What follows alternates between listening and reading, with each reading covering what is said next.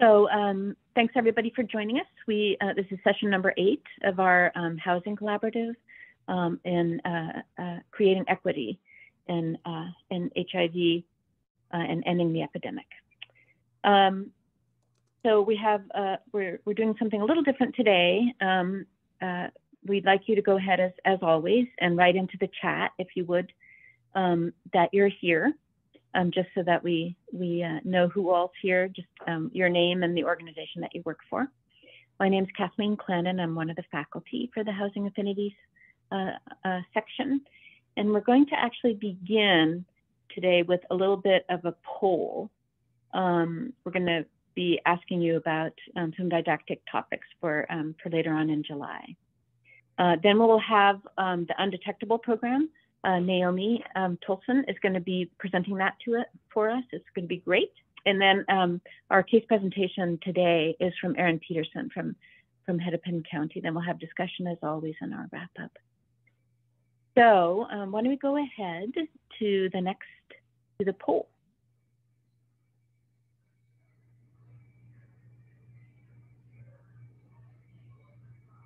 So this is multiple choice. We're asking you to go ahead and just check the box for any of these that you are specific interventions in terms of improving housing status, housing stability for our clients, and which of these interventions, the top 3 that you would like for us to make sure that we have, that we have included in our didactics. We'll give you a minute here. Yeah, there are 10 total options, so you have to scroll down a little bit to see all of them, and go ahead and pick 3.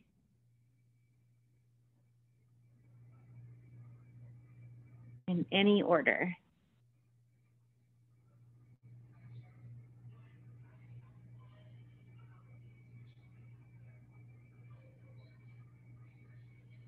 All right. Can we tell how people are doing? Can we tell how many responses we have? We're about 55%, so let's give it a little bit more time. Okay. We also have people joining us too. Yeah. So if people have just joined, we'd like you to go ahead and mark on this list, and you need to scroll down to see all of it. Mark on this list the top 3 things that you would like to hear more about in terms of interventions to help clients with stabilizing their housing.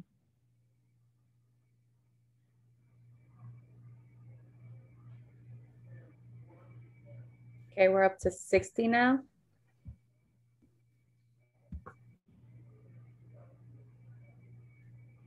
All righty.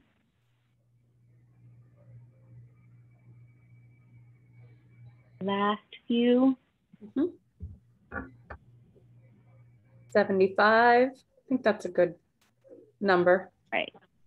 Okay. All right. People are still thinking. You can just go ahead and click yours in also, but we will go ahead to take a look at what people have voted on so far. So it looks like trauma-informed approaches for sure. Training on continuous improvement.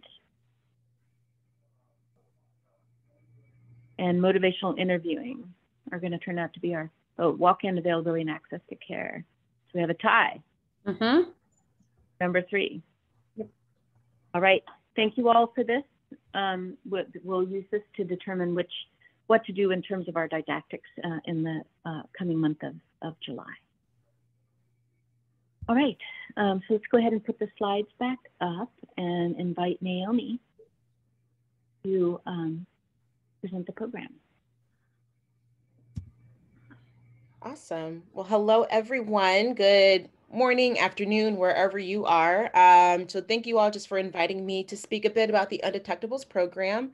A little bit about myself, Naomi Harris Tolson, she, her pronouns. I'm a project manager at HousingWorks, which, if you're not familiar, is a federally qualified health center based in New York City. Excuse me. We have 4 health centers kind of scattered throughout the boroughs, but we also have thrift stores and a bookstore that kind of help feed into our health services as well. We do quite a bit of advocacy as well. So lots of different things going on. But today I was asked to talk about our Un-detectables program that is specifically geared towards folks who are HIV positive. And a really shortened version of the program, but once again, more than happy to speak with anyone one-on-one if you have any additional questions as well. So go ahead to the next slide. So really quick overview, I'm going to talk about what the background, the program model itself, as well as technical assistance, as we at HouseWorks do provide technical assistance to agencies who are interested in implementing this program or a similar version of this program into your own agencies. Next slide. So program background, go ahead, next slide. So how did we get to this point? So Housing Works, historically, we've been around over 30 years at this point, and really the meat and potatoes of what we've done since the beginning is serving folks who are HIV positive, primarily through primary care, but we also have case management, lots of other services that I'm sure many of you probably offer to your clients at your sites. What we found, we had case management, we had primary care, but we weren't quite moving the needle when it came to viral load suppression. We knew that some folks just needed some kind of extra support. We weren't quite meeting those needs. So after a lot of conversations with clients and community leaders and staff and just all kinds of folks, we created what is now called the Un-detectables, and we just celebrated 7 years of the program back in March. We were initially funded as a pilot through the Robin Hood Foundation, which is just a foundation based in New York that helps kind of fund these kind of pilot, trying innovative programs to really seek change in certain populations. So a lot of our patients deal with lots of different things, obviously either homeless or unstably housed, substance use, mental health, poverty, stigma, all of these different things, are going on. And so when we're talking about adherence, that's just another challenge for some folks. So the goals of this program are really threefold. The first one is to help each and every client who's enrolled in the program achieve and maintain durable viral load suppression. That's really the hallmark of what we're trying to do.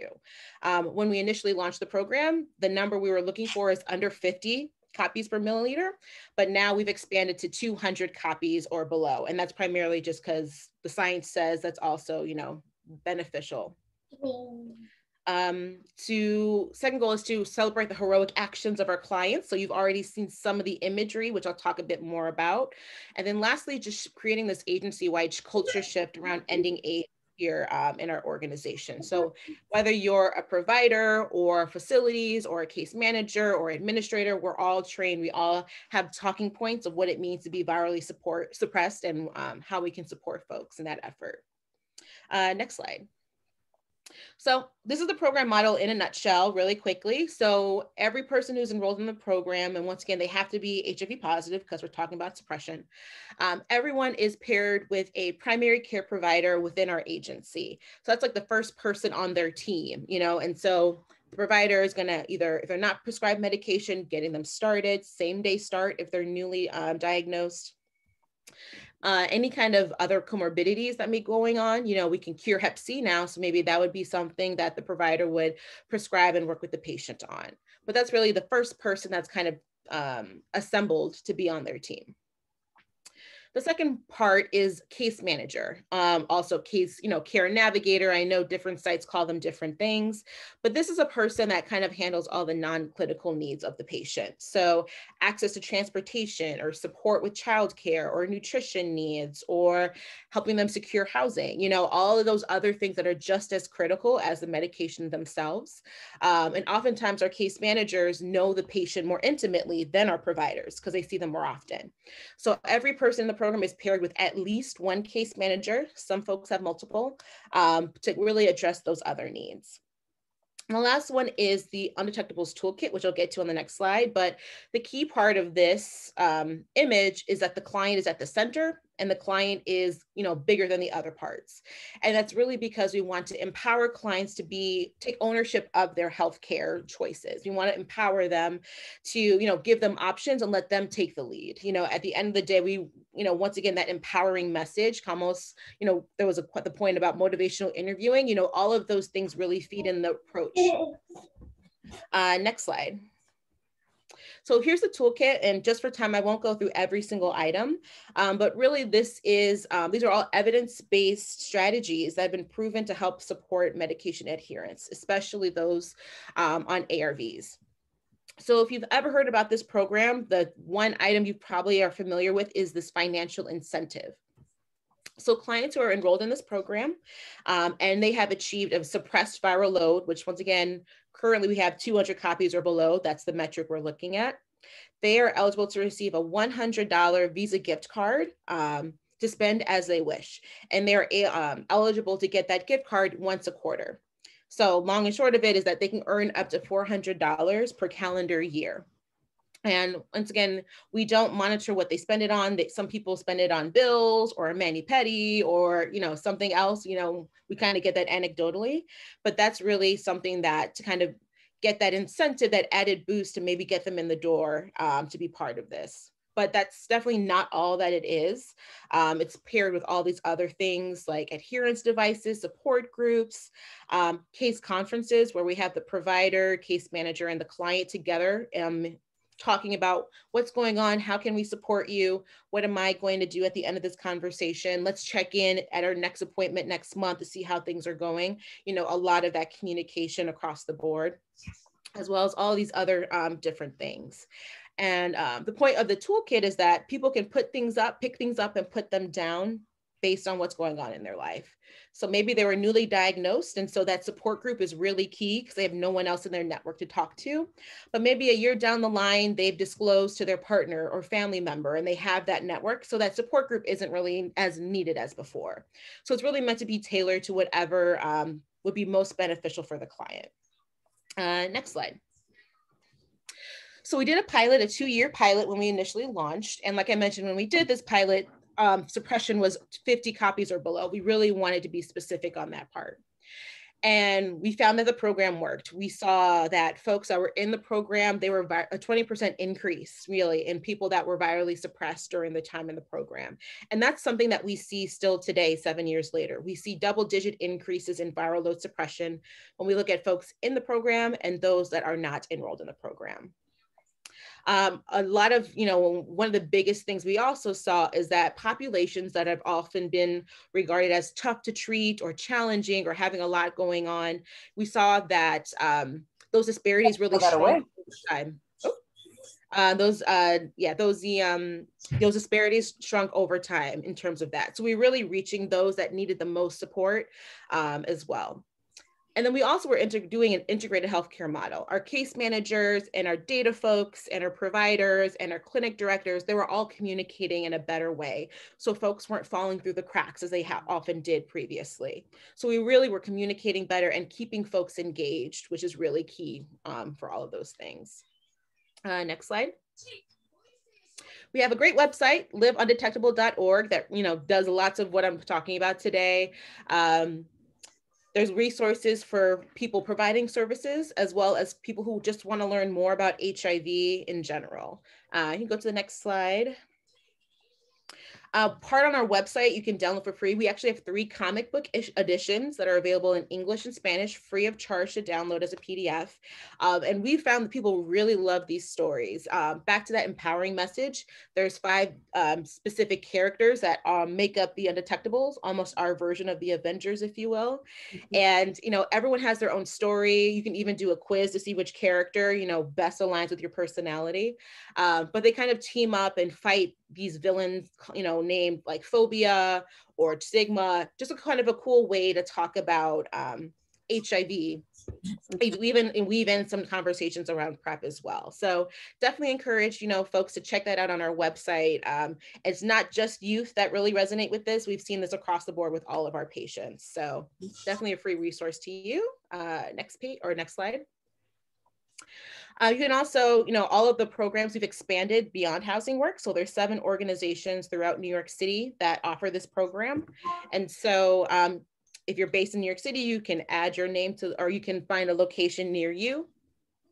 Also, my role is world domination with the Un-detectables. So we're often seeking to, we get lots of interest from across the country of folks who want to implement either our version of the program or something similar. So I'll be more than happy to kind of have those conversations as well. Next slide. So progress to date, like I said, it's been a little over 7 years since we first launched. So we have over 2,500 people. We had 13 agencies total. We've reduced it just because there was a different funding stream for certain agencies that has since terminated. But we've, a lot of folks have been engaged in this program across the different agencies. So that's really exciting to see. Many of these agencies are funded by a grant by the New York City Department of Health, and many of them continue to be engaged in care. We continue to have high viral suppression rates as well across the agencies. And then, let's see, 2 years now, excuse me, Care, which is a Medicaid insurance plan based primarily in New York City. They actually have created their own version of this program that they offer to folks that are enrolled in their insurance. So it's really exciting to see it initially came out of a health center, but now insurance plans are really excited about incentive-based viral load suppression programs. And they've enrolled well over 1,000 people since then. And so really expanding, people have been resonating with it, and suppression rates really have improved because of these kinds of offerings. Next slide. So really briefly, as I close, just wanted to mention technical assistance. So I know we often get questions of how did you come up with the amount, or how successful is it, or what roadblocks did you come across when thinking about creating this program? And so us at Housing Works, we are more than happy to provide technical assistance once again to you if you think it's something that you might want to explore. Since we've been doing it for 7 years, I'm sure we've come across almost all questions you can think of. And so want to be able to share that as a resource to you all. Next slide. Really briefly, funding a program, there's lots of different ways to potentially do it. Like I mentioned, we initially were funded by a private foundation. Now we've been funded through the New York City Department of Health. There's 340B drug discount programs. There's lots of different ways to think about funding a program such as this. Next slide. So this is just a really quick slide. If you were thinking about it, what would this cost, or how big of a grant or funding opportunity would I need to consider? And it's really up to you of how big you might want to offer this program. It could be as small as maybe a 20,000 grant up to 100,000 grant, really just thinking through different things. But the way we approach it is that there's really 3 core areas to consider. One is the incentives. Obviously, that's really a key piece of it, up to, once again, $400 per calendar year if they're suppressed at each quarter. Staffing, maybe it could be in kind, maybe it's a part-time, maybe it's a full-time coordinator, just having someone who to kind of make sure to manage everything.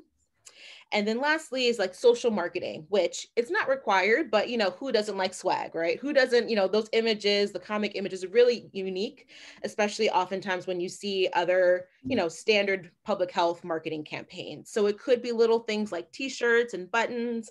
I know we at Housing Works actually did like full-size comic books characters. So when you go into the walking room, you take your picture, there's lots of different ways to kind of engage with this content, because we want it to be a talking piece regardless of your status. Everyone should know something about HIV and what they can do to prevent transmission. So we just really like to make it a visible space. It doesn't just live within that clinic room with a provider. I'm busy. And then next slide, I think. And then I know we have folks from lots of different places. And so I know at Housing Works, we have primary care, behavioral health, and case management all internal within our own agency. But some other folks, maybe my agency has only case management, but I'll partner with a local health center that, and they would provide the primary care. So it doesn't necessarily all have to be one agency. It could be a network of folks working together. And we have seen that work very successfully as well. So that's an option. There's lots of, obviously rural areas may have some challenges. I do know that some folks who have looked into this that live in a more rural area, obviously they use telehealth, transportation, other kinds of ways of keeping folks engaged. And so there's certain things that we have seen work successfully for folks that, can't always come together as well. So obviously when pursuing funding, there's limited resources in the world, of course. And so just being mindful of how, you don't have to do it all alone. I'm sure there's lots of folks already working together. So this could just reinforce your efforts. Next slide. And yeah, I think this is my last slide, but just in terms of how we approach implementation, and if you would be interested in learning more, and once again, seeing if this might be a good fit. We work with agencies to kind of explore this model. We have this readiness assessment that we kind of walk through together to see what assets do you currently have, what are some areas that we might need to improve, just to get a sense of, your ability to pursue something like this. We provide all the training and startup, technical assistance, whether it's our chief medical officer, myself, which is more an administrator, case management leadership, we really want it to be tailored to whatever support that you need. And then lastly, just implementation in general, we're, as you roll out this program, we're happy to check in, touch base with you, solve problems as they come up. But at the end of the day, we try to not view this as a brand new program. It's, once again, just reinforcing the work that a lot of agencies who provide healthcare services, just to bolster what you're already doing. I think that's the next slide. Yep. So that was my really quick spiel about the undetectables. This is my contact information. Once again, I'm more than happy to chat more in depth. Check out our website, liveundetectable.org. That has all this other great information. We have a lot of info on undetectable equals untransmittable, which I know a lot of folks refer their clients to learn more. But yeah, I guess I'll just stop there and invite everyone to share any questions, reactions, thoughts. Thanks, Naomi. Let's give Naomi a round of applause. Thanks. Oh, I love this. Thank you again for having me. Thanks, Naomi. There's some really cool features to your program. I obviously will open it up, but just quick things I really noticed right off the bat was you're talking about having everyone in your organization know about viral suppression. I really like that sense of culture, like the whole culture of the organization is helping promote people to viral suppression. That's really cool. And then you're talking about the toolkit and really just having something available for people to kind of pick up things as they need it in that point in their life. That's always really hard for us to guess what people need. So if we have different opportunities, different resources that they can pick up as they need them, that's a really nice feature.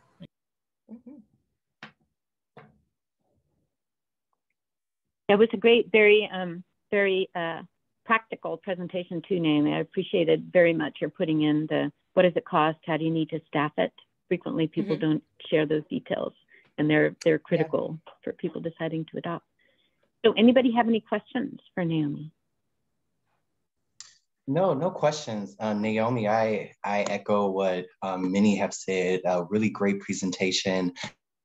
Appreciate your integration of design, not only as a mindset for how the program is implemented, but then also the implementation of the program, even down to the technical assistance.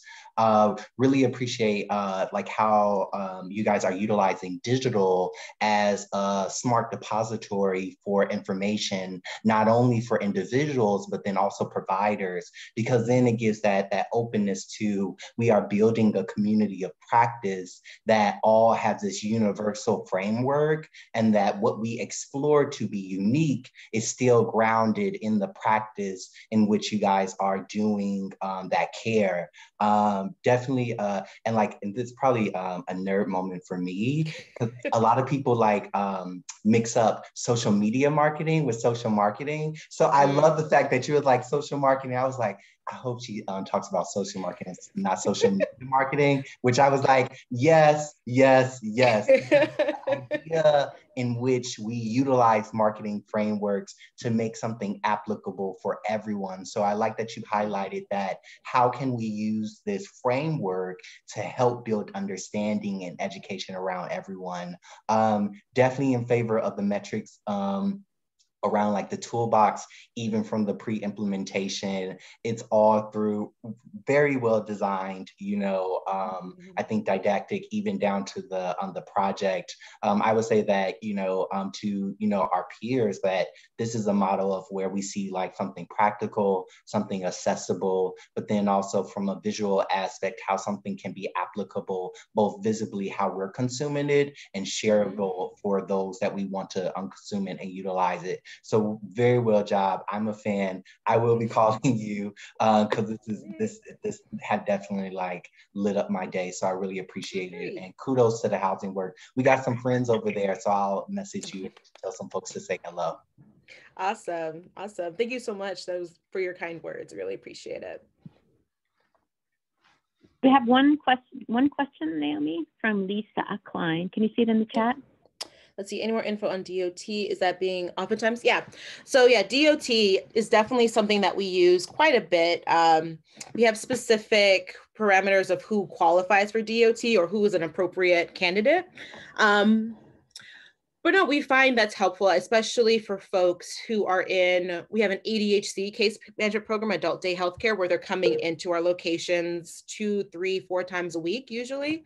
So we would do DOT there because we're physically seeing them. Some of our clients in our congregate housing units. So once again, we know where they are. We can actually do DOT on a daily basis. So I would say definitely not everyone, of course, but it's definitely utilized by a fair proportion of our patients, whether in the undetectables or just HIV positive and receive primary care. Let me see. I see some more questions popped up in the chat. Let me see. It's okay, I love the idea of creating materials. I think sometimes gets too simple. Yes.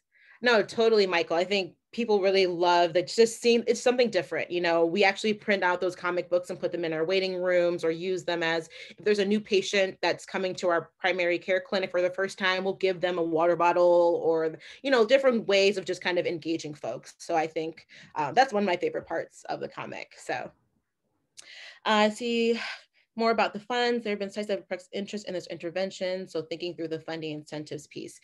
Yeah, I will be completely frank. I'm newer to the 430B just and all the ins and outs. But what I can say is that a lot of the savings that we do get from the from 340B, excuse me, do help us fund the incentives portion of our program. We do have a grant from the local city Department of Health, but since we've initially launched this program, our enrollment numbers have really ballooned. So that grant's, we've grown that grant. So we have been able to fund that, as well as we have a Hep C version of this program as well. And those 340B funds help cover those incentives, which, since we can cure Hep C, it's a shorter program, but definitely happy to talk more of how we set that up and how we do that if you have interest in that.